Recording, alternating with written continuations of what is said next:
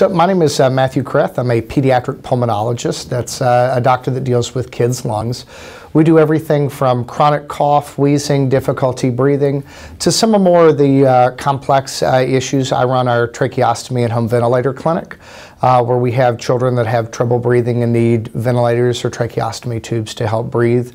We also take care of our folks with cystic fibrosis, and then as part of the aerodigestive clinic, we're there to help deal with those kids with chronic cough or lung infections from having dysphagia, which is when food will go down the wrong way and end up down in the lungs and can cause chronic cough, lung irritation, or pneumonia and infections.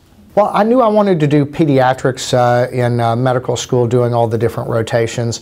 You go to a children's hospital, it's bright, it's fun, there are toys, there are people with child life, there's dogs and animals and everything coming around, trying to make it a pleasant experience for kids.